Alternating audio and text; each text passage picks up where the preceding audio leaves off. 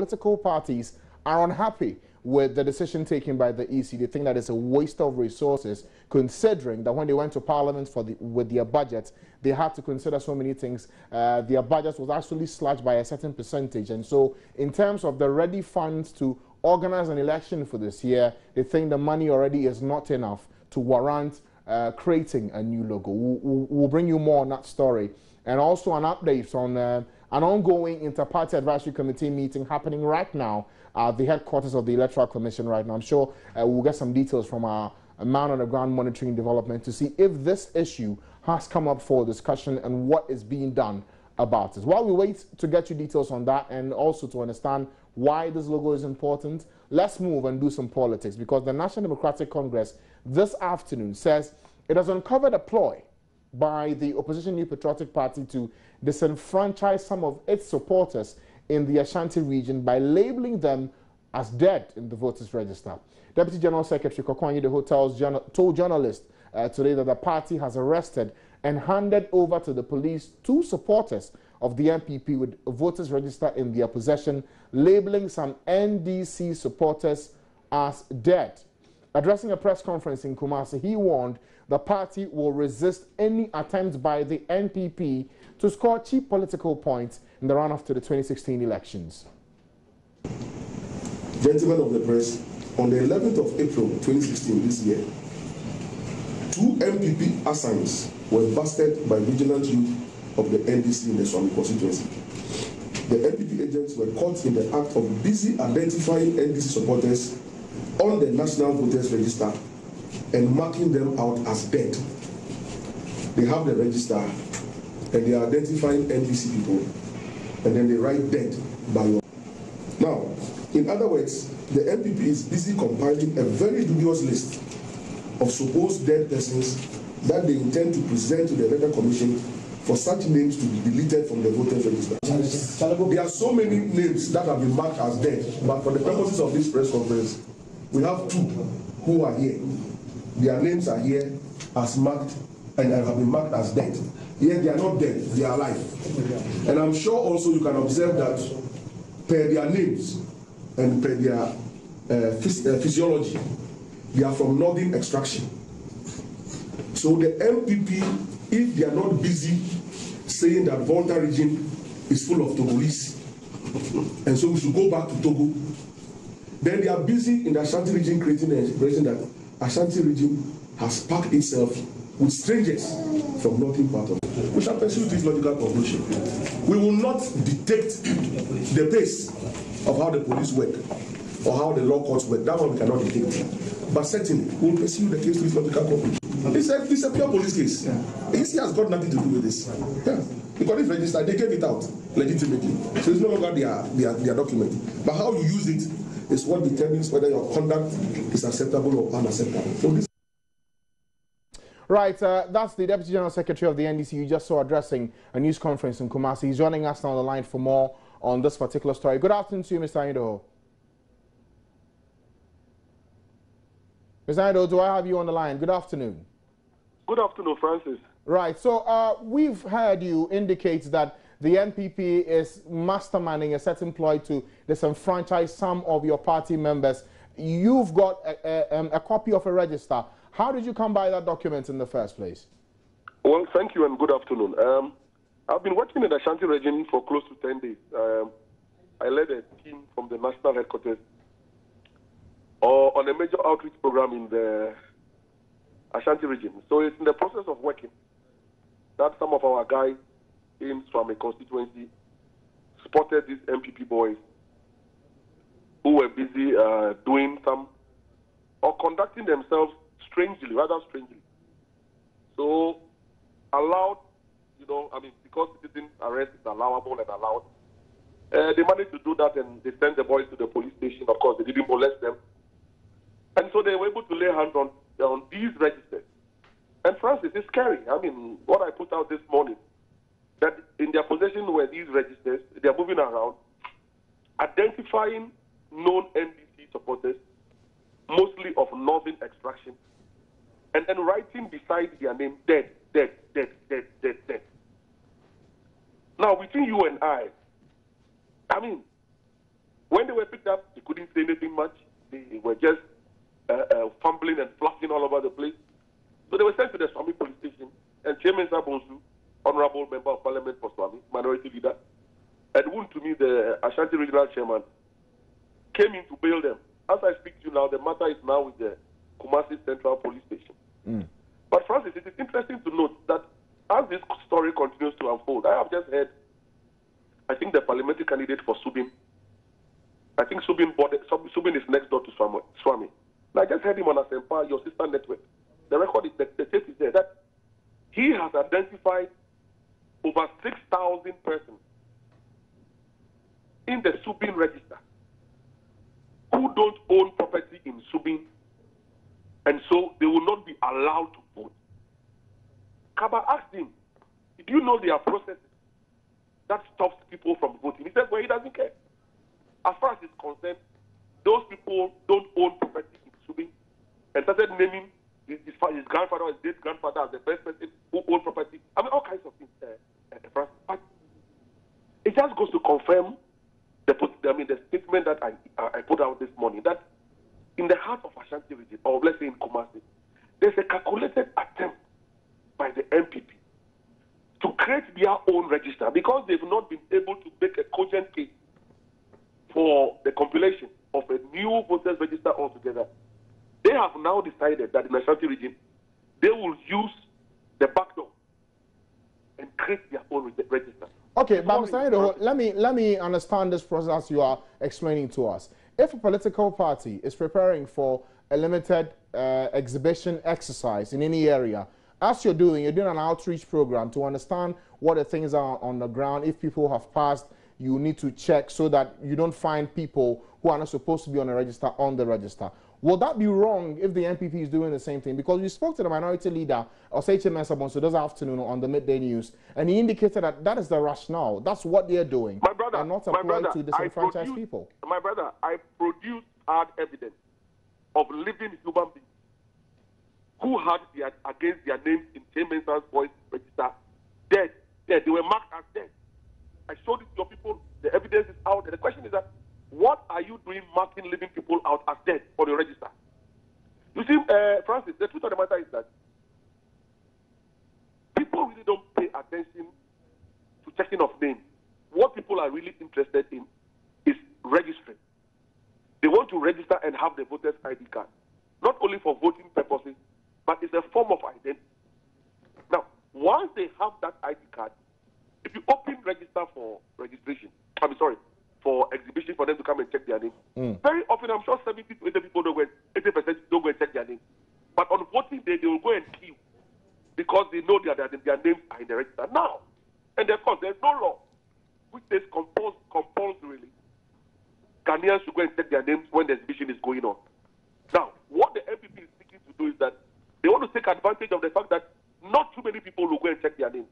And if you listen to their arguments on this issue of validation, Francis, their concept of validation is that when the register is open for exhibition, and we have to go and check our names, if you, Francis Aban, for some reason, you decide not to go and check your name, then it means you are either dead or an alien, and that automatically the EC must expunge your name from the register. I mean, that is MPP's concept of validation. Okay, Mr. Idaho, I'll let you hold the line briefly for me because I want to understand from the NPP in the Ashanti region why they're going on this exercise and, as you put it, holding a copy of a register for which they've taken dead. Mr. Sampine is the Ashanti Regional Secretary of the NPP. Good afternoon to you, sir, and thanks for joining us here on the Pulse. Yeah, good afternoon, Francis. Mr. Pine, we've heard from Kokwan Yedeho, the Deputy General Secretary of the NDC. He says your party has hatched a grand plan to disenfranchise members of the NDC in the Ashanti region. What's your response to that? Are you also conducting an outreach program? Oh, Francis, you see, when people make comments, we need to interrogate the comments and see the reason and the logic in whatever they say. Are we the Electoral Commission to disenfranchise people? Do we register people in Ghana? Do we talk about who votes or who do not vote? I mean, such talk should not be entertained by any person. We as a party have every right to look at the register of the Electoral Commission compare it to the residents of the electoral areas and the polling stations, and that is what we are doing. The Register of Ghana is a public document. All political parties have been given copies, and the reason for giving us copies is to look at the register and compare it with that of what the Electoral Commission has. That is why we are having those registers. Okay, and so for the taking ridiculous. of people's names as dead, how do you establish that?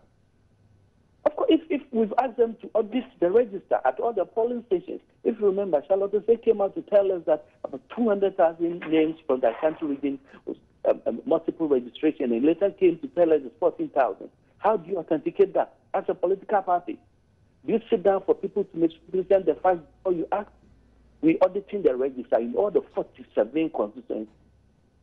So if they are not doing the same, then they are far behind. And if they think pitching tribes against each other would solve their problems for them, then he's kidding. But is it also true that in your audit of the register for the region, if individuals in the constituency do not own property, they are ineligible to vote? Pardon me?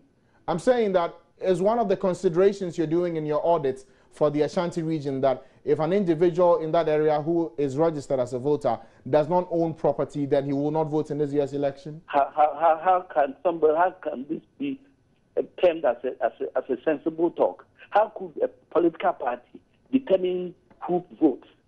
The laws of Ghana states that the person should be a Ghanaian, should be 8 years and above, and of sound mind.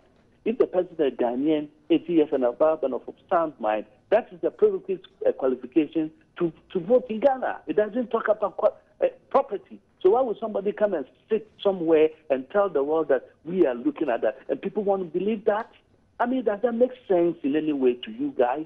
That somebody says that somebody is saying you should have property before you vote in Ghana when it's not part of the laws, and Kokoyido who goes about trumpeting that and people want to believe that? I mean, you should ascribe some sense, some intelligence to the people of Ghana. Well, he says these words are those of a member of parliament, parliamentary candidate actually for Subing, who is a member of your party. Is that who? He says Mr. Eugene Entry, the parliamentary candidate for Subing, is the one who made this comment that they've established that 6,000 people are on register in that constituency who do not own property in that area. I have no knowledge Eugene Entry made those comments, but I'm telling you the state of the laws of Ghana. So for the two individuals we're learning have been sent to the police station, what's your party doing about this and how the matter is being treated? I've been away from Kumasi for the past week. I'm going back just this evening, and when I get there, meanwhile, I'm going to talk to my organizer. I just got these news. I'm going to talk about it to the organizers and look at what they are doing. But if people have been picked up, what is their offense? Have they stolen anything? If you hold the voters register of Ghana, is it a criminal offense? Under which law are they being arrested? And what is the crime that they've committed? And what's the charge that the police are preferring against them? I mean, the police service should also be up to, not that somebody is in power and he tells you this man is doing this and you go and pick up the person. Well, I've gotten reports that some of our people have been beaten up by NDC supporters in a locality known as Kotoko in the Swami constituency. Is that how we should go about it? If they take the law into their own hands, we're going to retaliate. And where retaliating means what? What did they do to our people? If the police is not going to act and act as it's supposed to be, what do they think people will do? Is this not rather going to foment violence in that area, sir? That is what I hate what Kokoyido and his people are doing. Something that he made, that triggered all these. When he came to Kumasi to hold a press conference to tell them that people of Northern Extraction are being prevented from their names are being taken off the register, that is what triggered it. Those comments, those uncalled for comments from him. And he walks about proudly still trumpeting it on another radio station. And people allow that to go on. So will this in any way stop the outreach program you're doing, going to check people and actually taking to check if they are actually dead or alive? The alliance a lot of things that could Mr. Pine, I'm asking that in view of what's happened today and what the NDC is saying, would you continue with your outreach and audit of the register for the region? We are going to audit the register as we directed all the constituencies to do to the last day that we are satisfied with our exercise. All right, Mr. Pine, thank you for your time. Samuel Pine is the Ashanti Regional Secretary of the NPP. Mr. Anyedaho is still with us on the line. Mr. Anyedaho, you've heard Mr. Sam Pine. He says that for them, they're doing an audit and they will not stop. Oh, Francis, nobody is stopping any political party from auditing, doing whatever audit you want to do. I mean, that's not what we are talking about.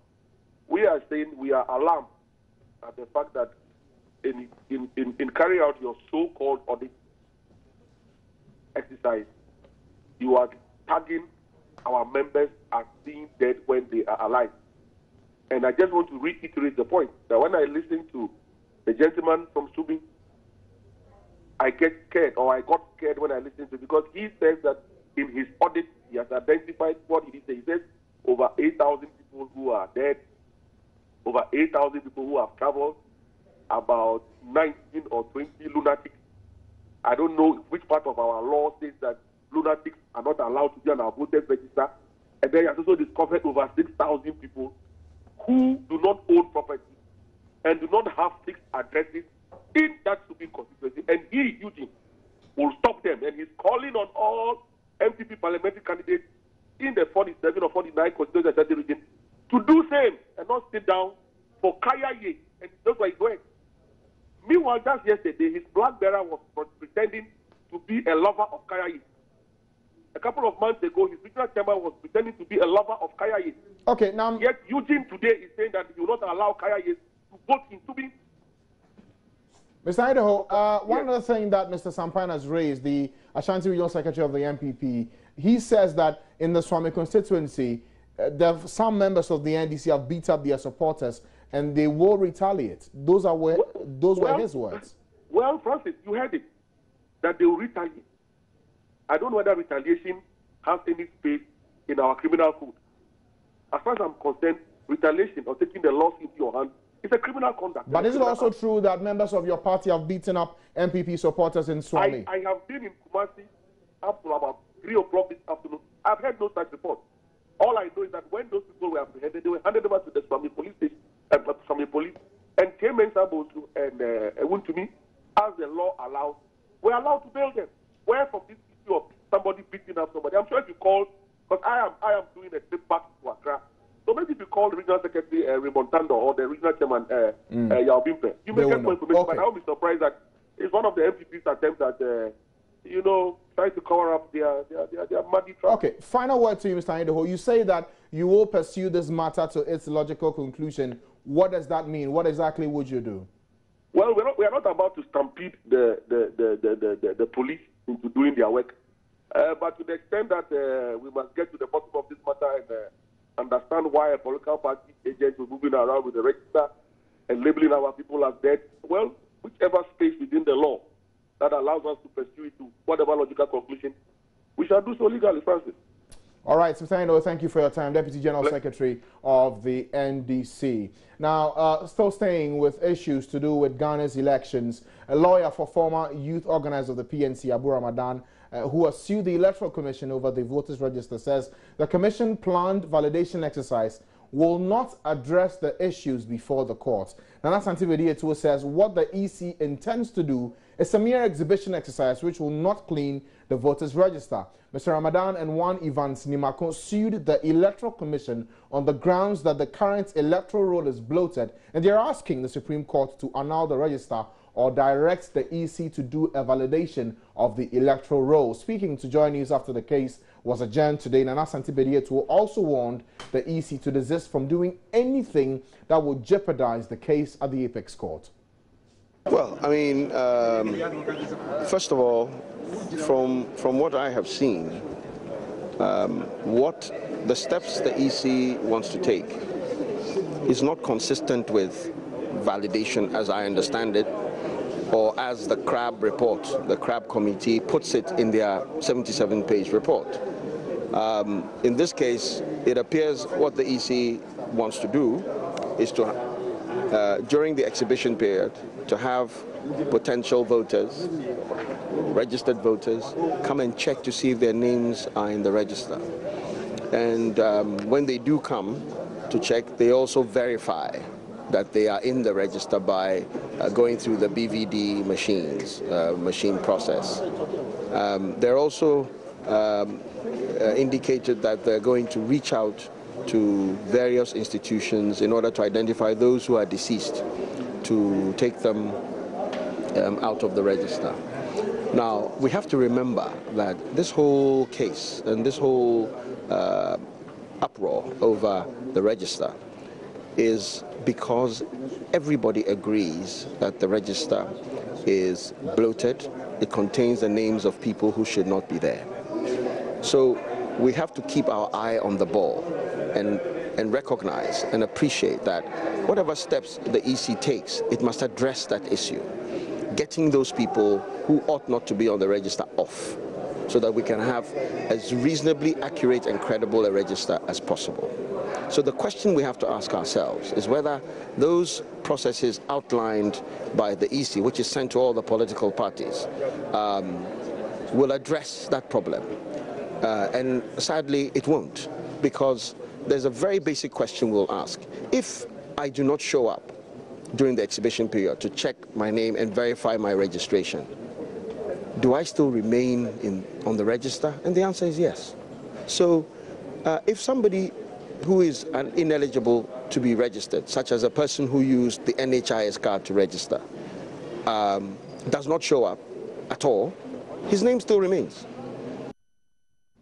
Right, so that's Nana Asante Bediato. He speaks for Abu Ramadan, the man who's gone to court with Evans Nimako, challenging the credibility of the nation's voters register. This one will go for a break, but after the break, there's a lot happening today at the Public Accounts Committee, including the Defense Ministry made to answer questions on how a 16 million CD contract 2 years after turned into a 25 million CD contract, and the discrepancy, the 9 million discrepancy, was not accounted for. Details after the break.